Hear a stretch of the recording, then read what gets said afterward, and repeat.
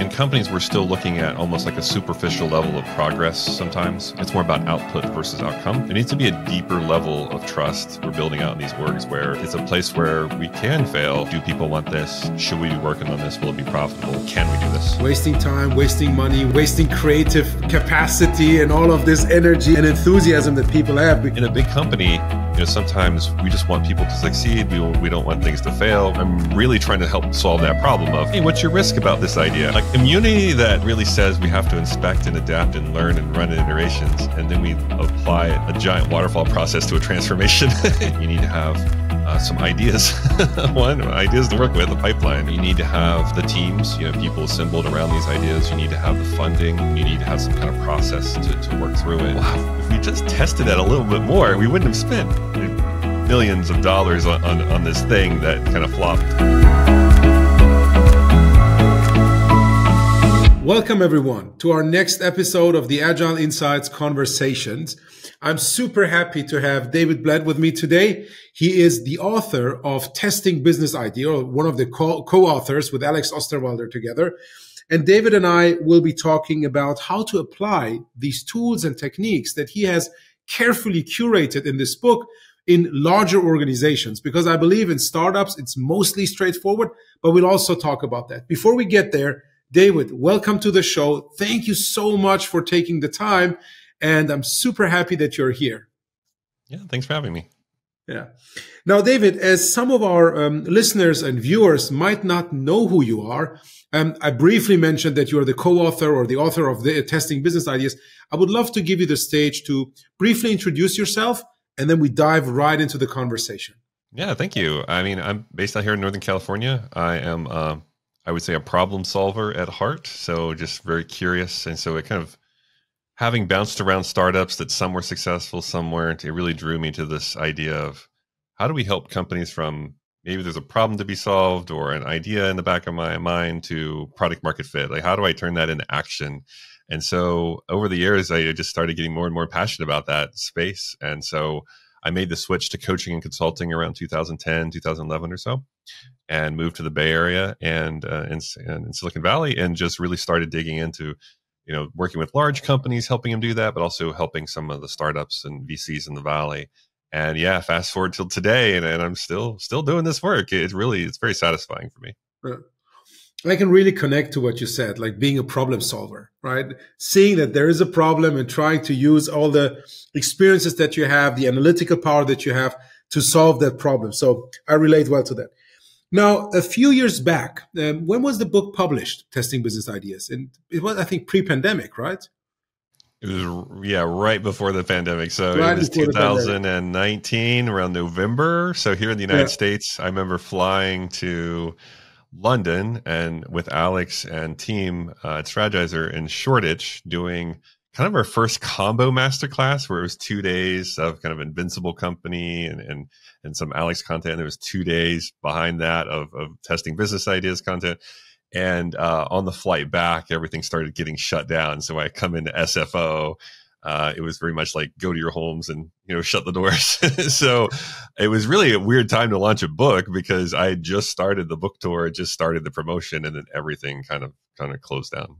Yeah, but I think the book did still quite well, especially looking at the bestseller list on Amazon. And I understand why, because it's a great book. Now, walk me through, why did you write this book? You mentioned earlier you are a problem solver. You've been working with organizations, startups, larger corporations, VCs.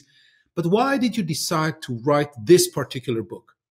It was somewhat Alex convincing me in a way. The conversation started with Alex saying, hey, you should write a book, because we've been partnering and I've been doing a lot of coaching and everything around, how do you experiment? How do you map your risk and all that? And it was really interesting.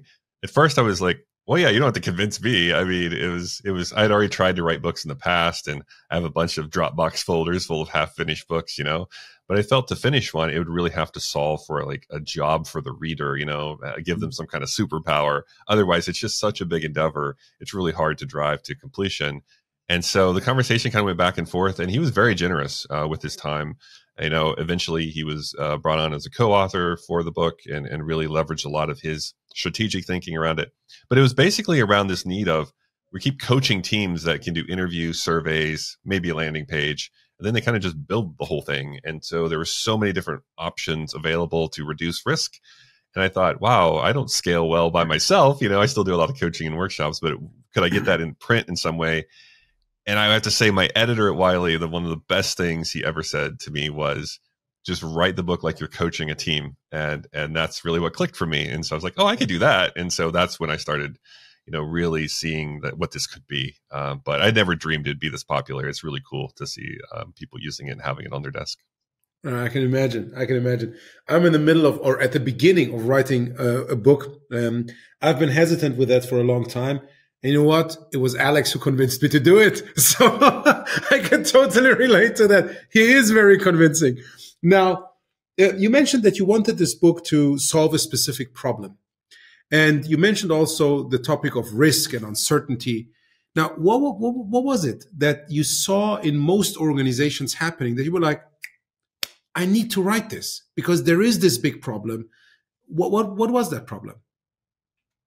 Well, it's kind of wasting your time building something that nobody wants, and I think every org or the teams even we can think about, we were on in the past, or organizations we were in, there are these failures that are, it's like, wow, if we just tested that a little bit more, we wouldn't have spent millions of dollars on this thing that kind of flopped. And so that's what really draws me to it. Is I think you think about, the rise in technology and AI and all this stuff that's going on in our world right now. You think about just the time we spend as people and how limited that is. Like, why waste your time nights and weekends building stuff that nobody cares about? And so I'm really trying to help solve that problem of, hey, what's your risk about this idea? How we go test that out sooner versus later, and then make a more informed investment decision based on kind of evidence and kind of calibrating our confidence to that. And so it's really about just helping prevent companies from wasting money more than anything else. And I think we can all think about a team we've been on that wasted a lot of money. So this really, wasting time and money is really kind of what I'm drawn to, is like helping people avoid that. Wasting time, wasting money, we're wasting creative capacity and all of this energy and enthusiasm that people have. We've all been there. Now, in the world of startups, there are like different numbers out there, right? 9 out of 10 startups or 8 out of 10 startups, depending on who you ask. But a vast majority of startups fail because of not having product market and ultimately not having a business model fit.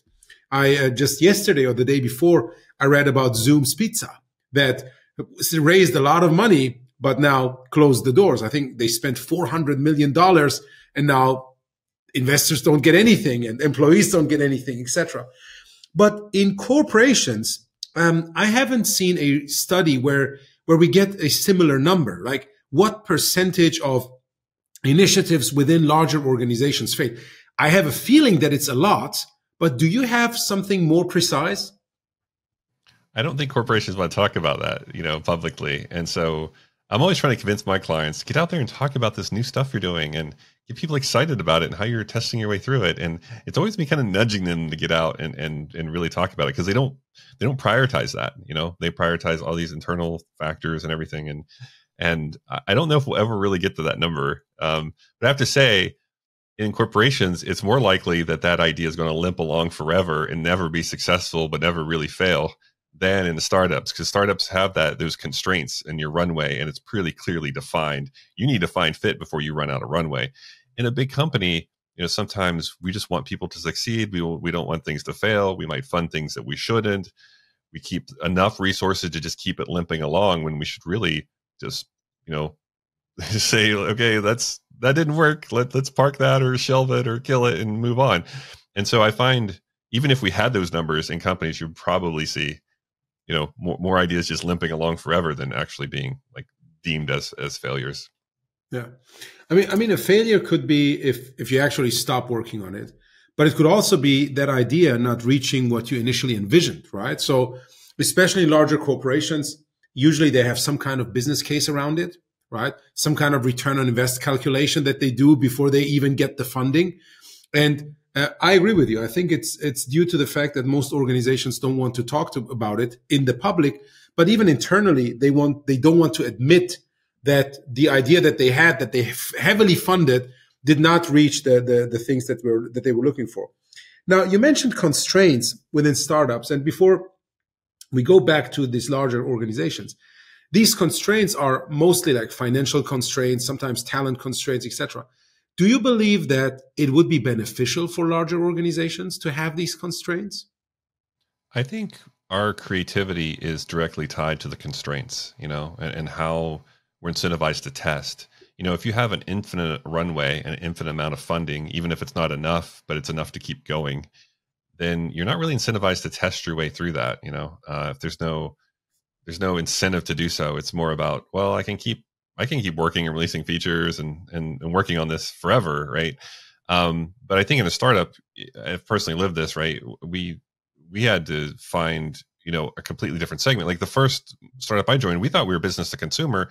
We ended up being a business to business startup before we were acquired. So it was like born out of that constraint of, we're going to have to pack up all our stuff and go home if we can't find an addressable market for this thing we've built. And so I don't see that a lot inside corporations. Sometimes we don't have that sense of urgency or that sense of the constraints within how we operate. It's more about we can be busy, we can appear busy on it for a long time, and therefore it'll keep living. So I do think some constraints would be helpful. Yeah, well, I agree with that. I think that sense of urgency, or the fear of having to pack up your stuff and go home and look for your paycheck somewhere else, that could actually drive more creativity and the need to find those things. Now, in that book, you cover, I don't know, it feels like hundreds of experiments that one can do to reduce uncertainty and risk. Have you ever counted how many methods and ideas you brought up in that book? Well, I think officially there's around 44, but I think unofficially there's other things I've hinted at in there. And there's certainly many more than I've listed. We just had to go to print at some point. But I really tried to narrow in on the stuff that I'd personally seen or been around over the years. And I tried not to go too heavily into theory land of here's theoretically how an experiment could work. My only complaint is that I wish, my companies would have been more willing to talk about what they're working on, because I could have put more studies in there. So I think if we do another edition, I'll definitely chock it full of more case studies of people working this way. But yeah, I tried to make it not just a list, but how do you select? I think that's what's Absolutely. really helpful in that book, is how do you select an experiment? Because we got a list of stuff everywhere, but I think where we get hung up is, what do we choose based on where we are? I think that's where it's really hard.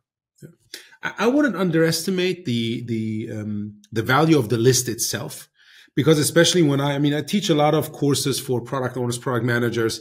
I work with leaders, and they, in many cases, have no clue what kind of experiments exist. So the list itself, I believe, is valuable. And as I mentioned, it feels like 100, or even more. You mentioned it's 44.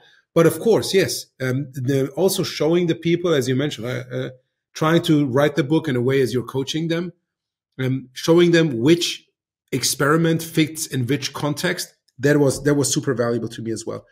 Now let's go to this actual topic, which is when we look at larger organization lacking some of those constraints that you mentioned earlier.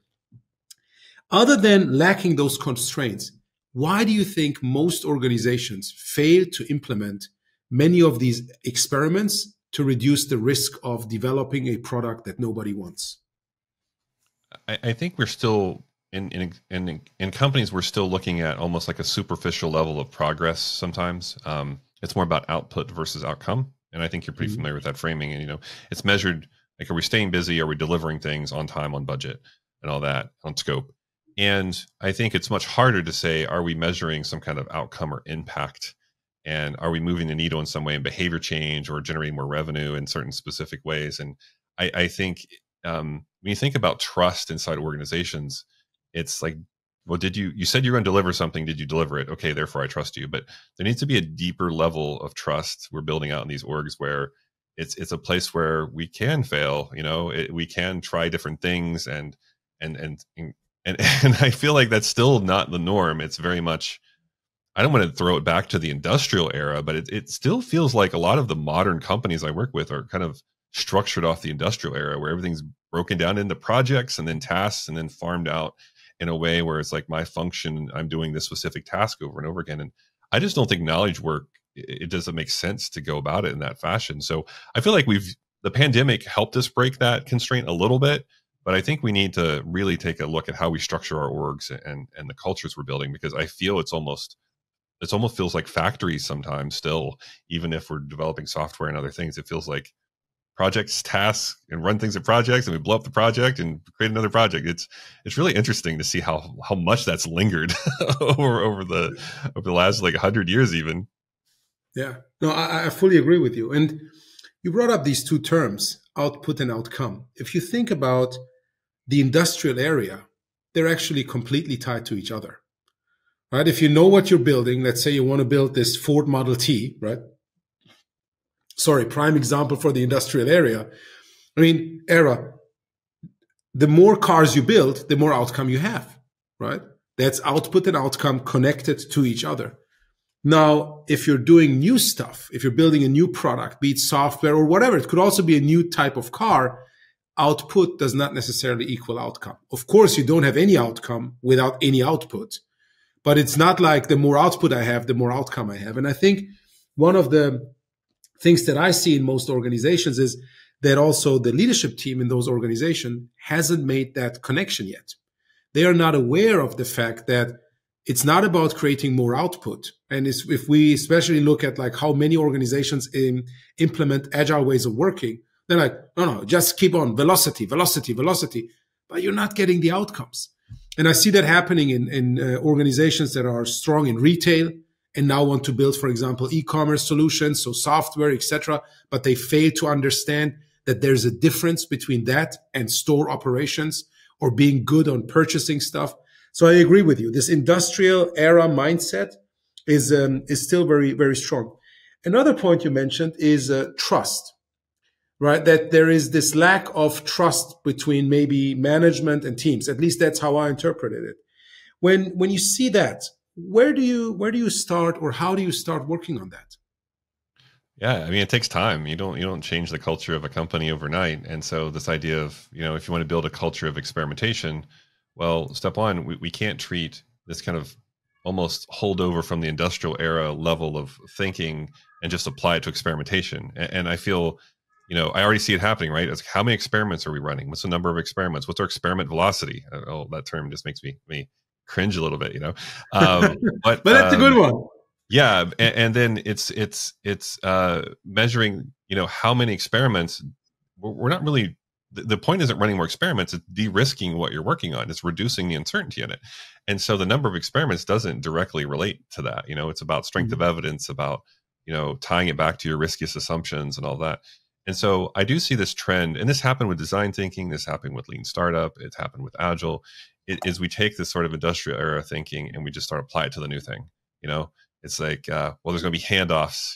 I think my favorite one was agile. Is like, oh, we have a requirement sprint and then a development sprint and then a testing sprint, and you're like, what are you doing? This is just waterfall condensed, right? And the same way with lean startup is like we have a build phase and then a measure phase and then a learn phase. It's like, no, these aren't phases, right? Same thing with design thinking. It's like, oh, we're done with the empathy phase. It's like, no, empathy is not a phase, And so I think some element is just breaking that dynamic of, can we create an environment where we have a goal and we're given the space to sort of show how we're making progress towards that goal or not?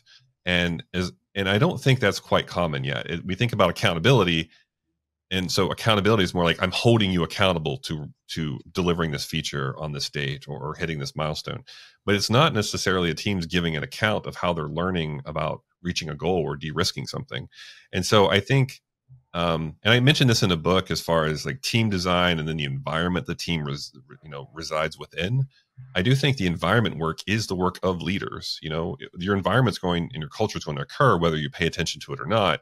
And so at least be top of mind about, look, we say we have these principles. Are we living up to these in some way? What are our practices in relation to that? And how do we create an environment where teams are safe enough or feel safe enough to give an account of, hey, that idea we thought might have been a really good idea, it actually isn't because of X, Y, and Z. I still see, leaders need to be working on that nonstop, because that's their job as leaders, is to create that environment where working like this can occur. Yeah. Now, what I hear you saying, David, and correct me if I'm wrong, is similar to many of the techniques that came out, right? Design thinking, you mentioned that, lean startup, agile. that even the stuff within testing business ideas, right? This toolkit of experimentation could, if you apply the industrial era mindset to it, result in teams not necessarily being very effective in terms of how they build products, right? If they measure the number of experiments, but not the validity of those experiments and to what extent they're actually reducing the risk, they're not getting to the goal that you and I probably believe that they should be getting to. Now, how do you help these leaders, right, that ultimately are in charge of the environment, of that safe environment, to create that trust? How do you start your work with those leaders? Because that's also the area or the level within organizations that I get to work with most, right? Helping them create the environment so that the product teams can actually build great products and reduce the risk as they go. Yeah, I have some different methods that I rely on back from, when I did a bit of org transformation work. But it really comes down to, do they have a goal? Are they really aligned on a goal they're trying to achieve? And then from that, it's okay, well, what kind of capabilities would we need to reach that goal inside the company? And some may be completely new, some might be just not very mature. And then saying, what kind of things, like tasks, do we need to do to feed into those capabilities, to feed into that goal? And so what ends up happening is you can have like this little map, right? And basically, if you want to end up, kind of reducing risk or getting better at testing business ideas in general, there's some components to that. You need to have some ideas, ideas to work with, a pipeline, right? You need to have the teams, people assembled around these ideas. You need to have the funding, right? And you need to have some kind of process to work through it. And so not that we do it all at once, but I try to at least lay it out in a way where we say, look, here's some things you're good at. Here's some things you're not so great at. How do we start implementing some of this? How do we start building this capability inside your company? Because I have to say, I've seen companies out here in Silicon Valley spend 2 or 3 years on this kind of work and then feel as if, oh, the company's just going to magically work this way. And then they stop and they just revert back to what they were doing before. And so it really it requires some attention and focus from leadership and repetition, maybe even more so than they're willing to do or want to do, of repeating this message of how do we build this out capability and keep this top of mind? Because I think it's really easy to revert back to, this entrenched way of working for a long time, which is more, industrial era sort of style. Yeah. So basically build this continuous discovery mindset, as Teresa Torres refers to, right? And as you mentioned, right, in design thinking, empathize is not a phase. It's something that you continuously do. Now, let's get into some of the tools. We were saying that startups, for them, very naturally, right, all of those experiments or some of those experiments, depending on the context that they're in, could fit. Now, when we look at large corporations, other than the lack of constraints and leadership playing a huge role, where do you see that the ideas that you brought up in your book could really help? And where do you see that some of those things cannot really work because those organizations are different than startups? And maybe you say, no, they can always work independent from startup or big corporation. I think the principles work regardless of what industry I'm in, hardware, software, services, startup, mid-sized company, big company. I think the principles, because almost like the principles of scientific method, right? Mm-hmm. This thing would have to be true. We don't know if it's true. Can we go test and find out and then repeat that? So I think at a principle level, scientific method works. I don't really have a lot of things to push back against on scientific method. Mm-hmm. However, the practices do look a bit different because, when you're a startup, your brand, nobody cares. I mean, if you think of all these like really successful companies, they started off usually some other quirky brand. You look at DoorDash, right? DoorDash started off as Palo Alto delivery service. That wasn't going to resonate to a global audience, right? Or national audience. And so Ring, Ring started off as a different name. Like a lot of these companies started off as something kind of quirky, but they solved the real problem and they were able to get traction and build up to a point where they could rebrand, But I'm working with companies where the brand is over 100 years old. And so they're just very nervous about doing anything that's going to damage their brand. And so it's a lot of my coaching is about, well, how do we do this without damaging your brand? Can we do a labs brand or a project brand or something off brand or lightly brand? Like, can we do something where we're not leading with the brand and it brings down all this anxiety and everything about the brand itself being damaged. And so I think one of the things that I've been more mindful of in my time working with big companies is how do I help them navigate that and apply these practices and not damage their brand, but still find out, is this something worth investing in? And so I'm finding a lot of fun in that area because it kind of opens up some more options to them. Whereas I always look for these conversation stoppers, which are, we can't do that here because that would damage the brand, or we can't do here because legal won't let us. And I really try to navigate that a bit more with these big clients to say, well, can we challenge that a bit? Because this might not be true in this instance if we have executives saying, look, we want to try something different. So I would say overall, the biggest thing I see is brand. That's probably the biggest difference I see between startups and big companies. Yeah, so brand or reputation damage. Now, in that specific case, because I've come across this a lot, is it mostly that these organizations then set up a new brand under which they run their experiments, or what do you see mostly? What do you advise them to do mostly? Yeah, sometimes they do. I've noticed a lot of labs brands or project brands for some of my clients. And then you'll see a landing page and it'll be leading with this kind of quirky new brand you never heard of. But then underneath somewhere, it'll say powered by, and it'll have the big company. Some of the crowdfunding I've seen on Indiegogo has been, whatever this labs thing, but then it's like powered by and then big company. And so they even do crowdfunding that way now.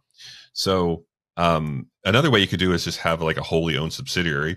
And it's kind of what GE did with First Build, right? You have a micro factory in Kentucky where you're essentially cranking out, these ice makers and things like that. It's backed by GE appliances, but it looks like its own thing, right? And so there are different levels to that. But I have to say, in my experience, I find it very difficult.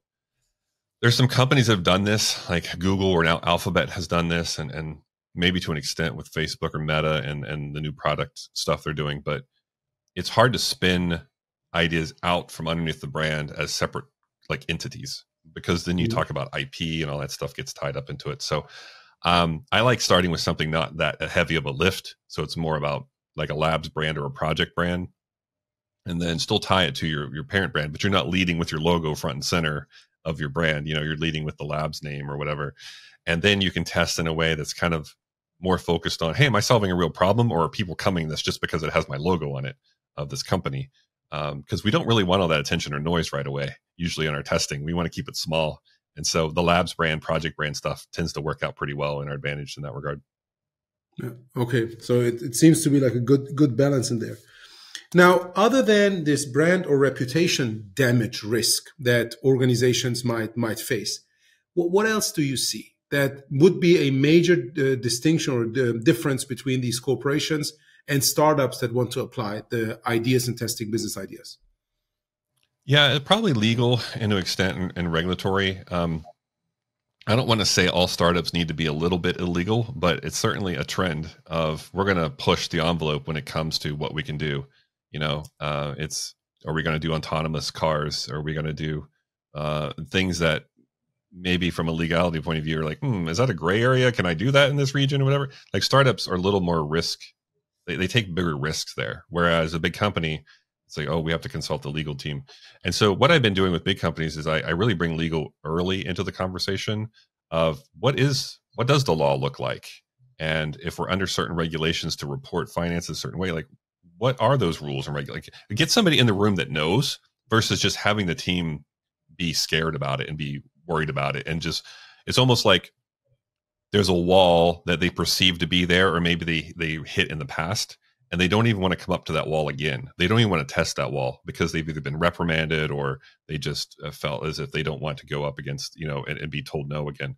And so sometimes that wall is no longer there, but they're not aware of it. And so they almost like self-censor some of their ideas and what's possible. So I really like inviting in legal and regulatory and governance and compliance and people early and say, here's our intent. Here's what we're trying to do.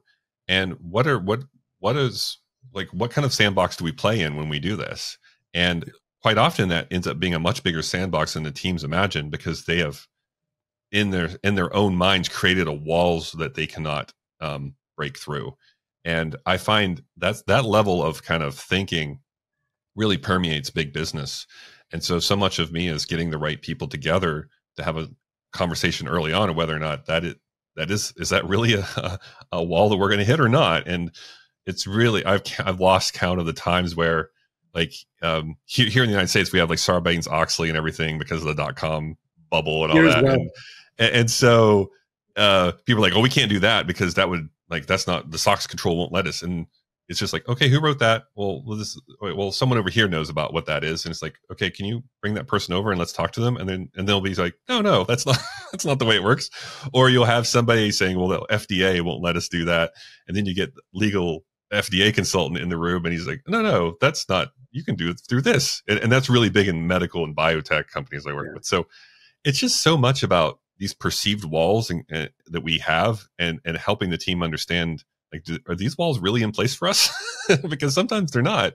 And it's really, it's almost like refreshing to see their eyes light up and be like, oh, we can actually do some things. And yeah, I find that happens quite a bit in big companies. Yeah, I can totally relate to that. I had one medtech client where there was one person saying, no, FDA wants us to work in a waterfall way.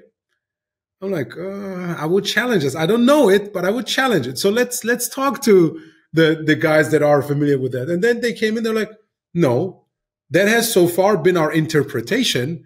But what FDA wants is not us following a certain process, just provide them certain outcomes, right? And we can do that in another way. So what I feel is, by bringing in those people, legal, regulatory, etc., you can really test how big your sandbox is. And even with what they say, you can even challenge that. Because sometimes they're also only interpreting what some stakeholder from the outside wants. And based on understanding what your intention is today, they might go and reinterpret those rules and regulations. And then suddenly your sandbox ends up being much bigger. Now, what I was thinking of when you were speaking, David, is, right, the sandbox that you're playing in initially, right? That's also an assumption that you have. Assumption by definition means you have certain levels of uncertainty. And by involving that stakeholder early, internal or external, you're doing risk reduction. So you're basically using the same techniques as laid out in your book, right, to evaluate for the team what is the box that we're playing in and how can it be increased. Now, do you have other areas? So we talked about brand and reputation damage. We talked about legal and regulatory, especially in highly regulated environments like medical technologies and pharma. What else do you see being a major difference between, and it could also be a positive difference between startups and larger corporations? Well, I think there's two that come to mind. One is incentives. So what are the incentives for me to work this way in a bigger company? The upside in a startup is pretty clear. It's very risky. Like 9 times out of 10, your startup's going to fail. I think personally, I've been a part of 3, and 1 was successful and 2 weren't. So that's probably even better than 9 out of 10 odds. But when you think about, well, why would I work this way inside of a company? Why would I bring my best ideas to this company? I feel like we start to get at the underlying issues of working this way at big companies, because people are often worried about bringing their best ideas into big companies. What happens if I create millions and millions of dollars for this company? I still collect the same paycheck. I don't really see an upside in that. Whereas if I left and pursued this idea at my own company, it might fail, but there might also be a really big payday for me. And so I think we get to the underlying, like, what's motivating people to work this way? And at startups, it's much more clear. There's a big upside to change the world, or whatever your vision of your startup looks like. But at a big company, I find it's not always that clear. And so I do have some clients that play with that, right? They'll give people, there's like, we'll pay you this salary and here's the amount of upside you get in the business, and there's some kind of rev share and things. But I still think that's pretty, that's not necessary. It's an outlier. I don't think that's common yet. And so if we get incentives, I think that's one thing that I view inside bigger companies. It's almost like we're not willing to talk about it. We're willing to talk about, here are the processes and techniques and tools we use and blah, blah, blah. But when it comes down to, okay, well, what's in it for me? What's the upside in it if I create tens of millions of dollars of revenue for you? And it's almost, there's just crickets. It's almost like, well, the company will be more successful. It's like, okay, but what's that? So I do think there's something, I don't know if you see that with your clients, but I do see that as this underlying thing we're just not really willing to talk about very often. No, you know why? Because I mean, what should be motivating for the people is just having autonomy, mastery, and purpose, according to Daniel Pink. Now, if you take the issue of money off the table, there's no more issue. I think there's a lot of truth to that, right? I believe all three things are important, but I agree with you. The financial upside could be a significant incentive for people to bring their best ideas to the organizations. And before you said this, I was wondering, like, do any organizations deal with that topic? Because to my knowledge and the companies that I have seen, none of them have any program in there so that their internal, like their intrapreneurs would be incentivized to A, bring their best ideas, and B, work their asses off to make those ideas successful, because there is just no financial upside. I mean, it could be the next promotion, but that's like 10, maybe 15, 20% salary raise. But the big payday, as you can see it in some startups, I haven't seen that happen at any of these larger organizations. Yeah, I think it's starting to happen. The conversation's starting to happen, at least. I think some of these, especially if you have a wholly owned subsidiary, you maybe have a little more freedom in what you can do for compensation. I know publicly traded companies, sometimes I've seen and heard of conversations where people are like, don't pay us a salary, just let us get the upside of this business we're creating. And then it makes it all the way up to the board level of that company. And the board's like, no, we're not going to approve that, So I do think there's some challenges there, but I think, so money isn't the driver for everybody, right? But some others, it feels as if, they want ownership of the thing. So if I go test out this new idea, I want to be able to take it forward and own it and build a team around it. And so there is some prestige in that of I've created a multi-million-dollar business inside of a company. Even if you're making roughly the same salary, you do have this like pride that you've done so, and you have a team to manage and you can grow professionally that way. So I do think that happens sometimes as well. But I think if we keep coming back to what's the underpinning of why we aren't working this way as often as we can inside corporations, like you just can't work this way in your spare time on nights and weekends and make more value for the company and then not see anything, in return. So I think that's why we see some of these kind of like, look at Zoom, for example. Like, Zoom was created from somebody that left a bigger company and created something that they wanted to see into fruition, right? So I do think there's some underlying concerns here. We can put processes and tools in place all day, but we have to get into, okay, what's in it for people? Why would they take this risk inside of a bigger company to work this way? And I feel like that's still a topic we're not speaking enough about. Yeah, especially, I mean, you mentioned the risk. There is not only the reputation risk for the companies, there's also the reputation risk for the person that takes on such an initiative. And Alex, I'm sure you're familiar with that, refers to innovation in most large corporations as career suicide, right? And a few months ago, I was talking to Colin Breyer, former chief of staff of Jeff Bezos at Amazon. And he says at Amazon, they specifically wanted the best people, someone that like owned 75, 80% of the company's revenue, to go and build a completely new business unit. And they set it out incentive wise, right? So if you manage to make that successful, and I think that could be one of those examples where other large corporations look at, because Amazon is not that tiny startup any longer, right? It's this juggernaut, but they still manage to have some of their best people also take the risk of being in charge of an innovative project. Now, earlier you mentioned two things come to mind. You mentioned incentives. What's the second thing? Well, I think channels. So if you think of more of the positive side of this, as a startup, your biggest problem usually is attention and lack of attention. Yes. It's not that your idea is good or bad. It's not that, you're not willing to test. It's usually you just can't find your customers. You can't get enough attention to know whether or not is this going to be a business or is this going to be a hobby? With big companies, you do have that working in your advantage if you can leverage those channels. So you have already established channels you can use. And so I do see some companies. I used to run lean startup circles, and I used to run one of the ones in San Francisco. And I would travel around. So when I was visiting different cities doing work, I would like stop by at different lean startup circles because I was always curious, how are they ran and what kind of cool stuff are they talking about? And I remember specifically going to one in Chicago. It was a lean startup circle in Chicago a while ago. And they had the VP of innovation for Redbox there, which is like these boxes where you get, basically you get movies. You go up to a box. It's like a vending machine in a way. You rent a movie and you get it out of there. they already had channels to test other things, right? So when they wanted to test video games as a new idea, I was like, would people rent video games that way? You already have existing channels. You have this existing infrastructure. You can plug in video games. Now, granted, you have to, communicate the value prop of it. You don't just throw it in the machines without telling anybody. But as a startup, it would be, well, like, how would I possibly test something? Like, I have to get the funding to put all the machines and like, so I do think, and that's just one example, right, of taking an existing distribution channel and putting a new idea into that. So I do think I'd love to see more of that. And I'm slowly seeing it with my clients where we already do something really well. We're making money at that, but we know over time that's going to plateau or start to decline. So can we take what we do and try to imagine it a different way that will make us money? And can we leverage our existing channels to go test those? And I think the only thing holding you back from doing that is who owns those channels and how do they prioritize the work for testing it? Can you get permission to test within those channels? Mm-hmm. And I think as long as you navigate that conversation, then that's really working in your advantage. Whereas a startup, it's nobody knows who you are. You can't even get the attention to test. Where in a big company, you have all that attention. It's just, are you taking advantage of it?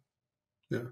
And I think the channels is an excellent example. I didn't think of that, but the customers, just per se, you have the customers. As a big corporation with an established business model, by definition, you have customers. So you can much easier like reach out to them. You have probably your sales channel already existing. And you could try all of those new business ideas with a subset of those customers, if not all of them. Now, when we think about this, we talked about some of the risks or challenges that larger organizations face. Now, at the end, we talked about one of the benefits that larger organizations have, or actually two, the channels and the customers.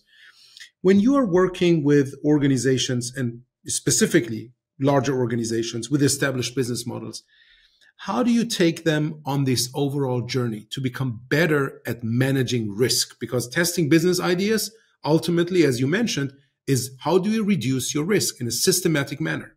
What are the steps that you take? Yeah, I mean, at a high level, it's more like a 3-step process, right? You extract your assumptions. So usually I love the desirable, viable, feasible framing for that. Like, do people want this? Should we be working on this? Will it be profitable? And can we do this? And you can also throw in other ones like adaptability and other things, but I like sticking with the 3 to start with. And then map out those assumptions. Like, what are the riskiest assumptions? So what are the ones that are most important where you have the least amount of evidence? Can the team agree on that with some stakeholder input? And then go test those assumptions by running experiments. And so if you think of like that 3-step process, there are many different on-ramps and ways to navigate that and help teams understand how to do that. And I find the teams that get it, they love it because they have a list of ideas. They're like, I want to run it through this process and see how we can go find evidence on whether or not we should do this. And so at a leadership level, what I'm doing more of is, okay, so what are you worried about? Are you more worried about customer demand? Are you worried about nobody paying enough for this? Are you worried about keeping your costs low? Are you worried about your ability to execute? And you can take all those questions and map them back to those themes of desirable, viable, feasible. And so in my head, I'm always mapping things back to, oh, that's a lot of desirability risk. Here are some things we could do because we have a book that'll help us with that, right? And so usually I'm not starting with giant groups of people. Sometimes I run cohorts and things, but I'm really trying to get some traction and see people get excited about working this way and not wasting their time on building something and not knowing if anybody really wants it, and then socializing that inside the company. But for a 3-step process, it's extract, map, and then run test. That 3-step process, I feel like, applies to almost any industry that I'm working in. Yeah. Now, you mentioned the work that you do with leaders. What do you think is the role of those leaders in these organizations as part of this extract, map, and test? So one, it's to not just verbally communicate that this is important, but back it up with action. So we talk about the say-do gap all the time in testing business ideas and value prop design and all that. It's, your leaders can't have a big say-do gap. So it can't be, oh, I valued, you all doing this, let's make it work. And then when it comes down to, oh, we're running into all these problems trying to make it work, them not helping you manage and navigate that. And so they're the ones in the org that have the authority to say, oh, this process is preventing you from talking to customers. Well, let's take a look at that process. Does it still make sense for what we're trying to do today? So I would say a lot of them is just repeating this message and staying on point and also providing actionable help in a way, because they're the ones that can help remove things, remove barriers that prevent you from working that way, or help create an environment where you can work that way. And so I'm seeing a lot of that with some of the leaders I'm working with now, which is nice. It's a refreshing change to see leaders, really value this. You can certainly help, the leaders can help their direct reports and middle management understand that, if you're starting a new idea, here's some things we can measure or look at in addition to other things we're normally looking at. So look at desirability, viability, feasibility risk. Has the team thought through that risk yet? What is their plan to address that risk? What do their experiments look like? What have they learned from that? So it's some of it is helping also coach that kind of middle tier of the company, that this is work we value, and these are things you're going to be hearing more and more about. And so we're going to get better as a company looking at, oh, here's your list of desirable, viable, feasible, assumptions, and here's your list of your experiments. And does this make sense based on where you're at in the journey? Is there anything we can help with? Like, having something tangible to give feedback on, I think, is really important. So I think it's a combination of staying on point, but also backing up with action, and then also having that layer below them on board, or at least start to understand that this is something that's not just a fad. It's going to be something we value over time, and we're going to stick with it and really help us de-risk anything new we're working on. So it's a lot, I have to say, but if I can just find one, I don't the C-suite usually, if I can just find one that's very passionate about driving it, then we can make a lot of progress. Yeah, I can imagine. And I love this say-do gap, because that's exactly what we see in most organizations. They all have these lofty values, but the actions don't back them up. So there's a huge say-do gap in many of this, and especially with leaders. Now, what I was wondering while you were sharing your insights, your experience with me, David, and at one point I briefly talked about that. Have you ever applied this testing business ideas philosophy, right? You mentioned it being the scientific principles, or principles of scientific method.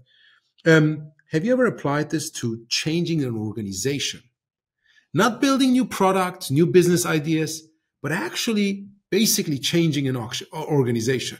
Yeah, I've experimented with that a bit. So back when I was doing a lot more of change management and org transformation work, I was also getting more passionate about, early days lean startup stuff, and really getting into design thinking more. And I realized that a lot of these transformations, whether it be digital transformation or whatever you want to call this transformation that you're going through, it is kind of an experiment in a way, right? Like, you can't really project out 5 years and say, this is exactly how, when we change this company, here's what's going to happen. The best you can do is kind of map it out and then test your way through it. And so I think inherently it's just how I approach my work. And so I would go into these really giant, transformations, and I would say, okay, here are the big assumptions we're making in our transformation. Can we start testing and see how the organization responds to us doing different things? Because what happens is you might end up creating new problems that arise that might undermine everything, right? And so I think inherently, while I can't say I'm an expert in it, I've definitely used that style of work when I'm working through transformations, because it's kind of ironic that I don't want to get on a soapbox with agile transformations here, but it's kind of ironic that from a community, you can do that. a community that really says we have to inspect and adapt and learn and run iterations, and then we apply a giant waterfall process to a transformation. It's almost as if, like, do we understand the dissonance? Like, basically we're taking all these, like, we're throwing it all aside and saying, okay, if you're going to transform though, here's all the stuff that needs to happen, and here's your plan, and you just execute on that plan. It's like, that's not, like, do you not see the irony here? So I much view it as an iterative thing. I think it's a harder sell, because then people are saying, well, what do I get out of this?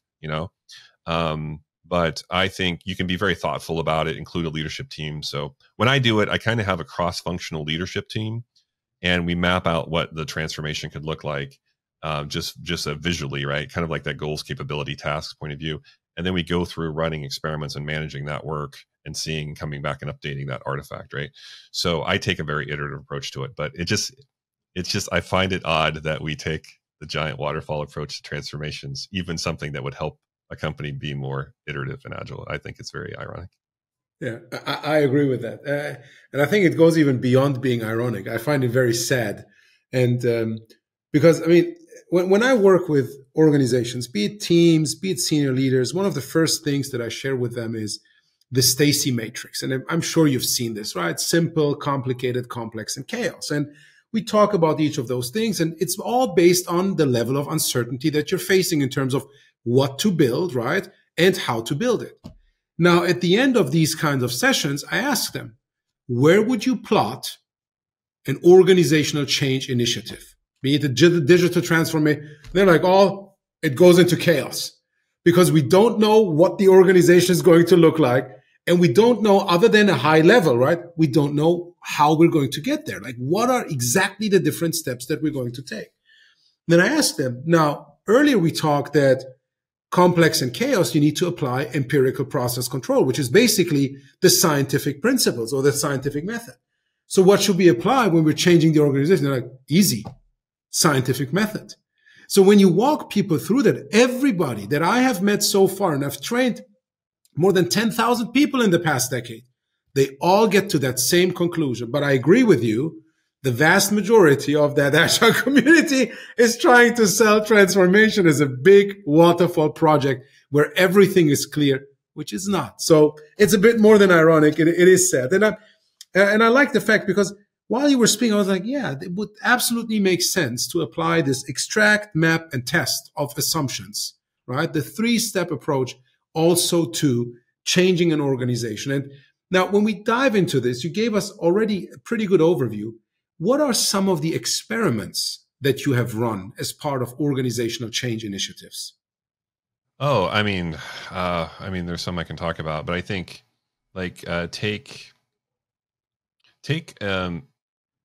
like compensation and individual like incentives into the equation, mm-hmm. right? So for example, you're trying to move from project-based tasks that people have farmed out tasks to, and they're part of a project team and it's functionally siloed. And then they're basically individually incentivized to do well at a task level, and then say, okay, now we're going to do cross-functional teams. Right. So we're going to have a team around a goal, and you're going to be incentivized as a team. Right. So how would you test your way through that? Right. You probably wouldn't reorg the whole company into cross-functional teams and come up with the next best incentive plan and career performance review, like process, and just roll it out across the company. Right. So what we do instead is we would take, like, let's say what part of the company is working on something new that has a high degree of uncertainty. How would we incentivize a team to assemble around that idea, and how would we incentivize them to basically work on that idea, right? So I would start at a small level and not take this approach where, okay, let's design the next best perfect process and just roll it out across the company. So that's kind of how I approach it. Is we take, something where it'd be a good starting area and go test a change there. So, and I learned a lot of that from, back in the day when I worked at Big Visible, we were doing a lot of org transformation work. And then back when I met Eric Ries was kind of back when I was working there. And I was taking a lot of his approaches when Eric would say something like, well, you all are really smart people, and if you understood this problem, you probably would have solved it by now, So I don't think we understand the problem deep enough. So how do we do discovery on the problem and apply scientific method there? And so there are usually pockets of that inside your org, right? There are places where it's like, man, we've been trying to solve this problem forever, and we just can't solve it. And then they've never really backed up and say, do we really understand that problem well enough? Like, we've thrown all the solutions at it.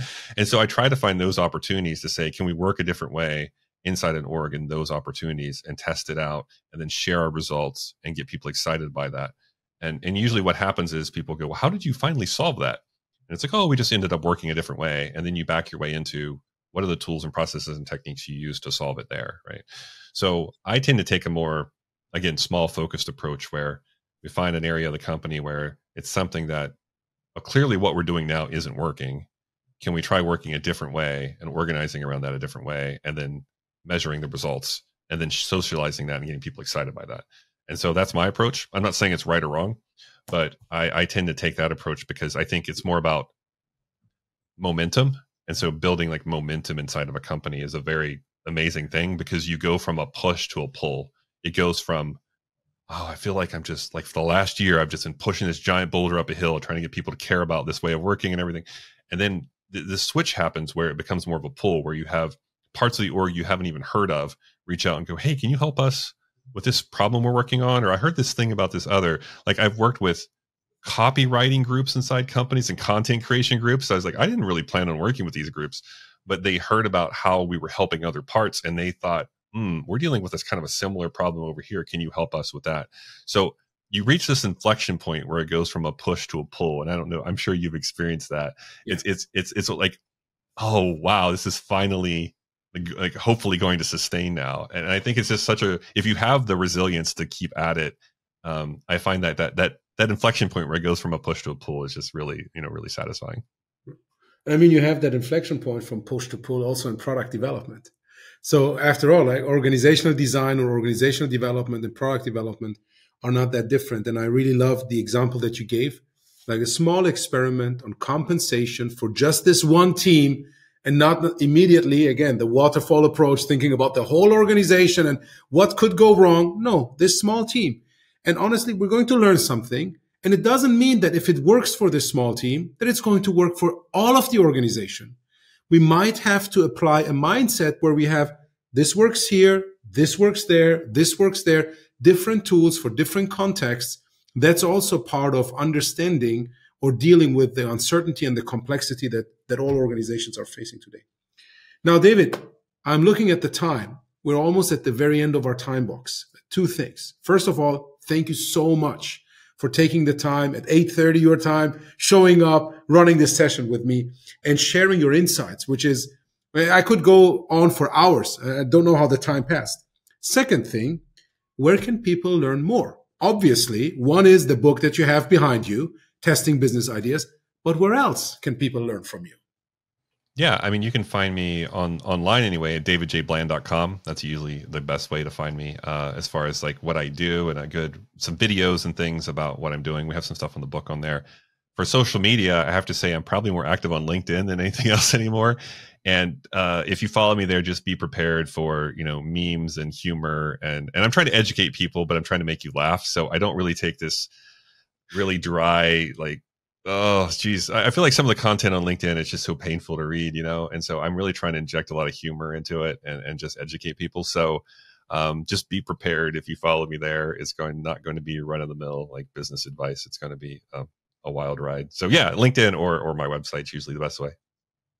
Cool. David, thank you so much again for being on this show. Thanks for having me.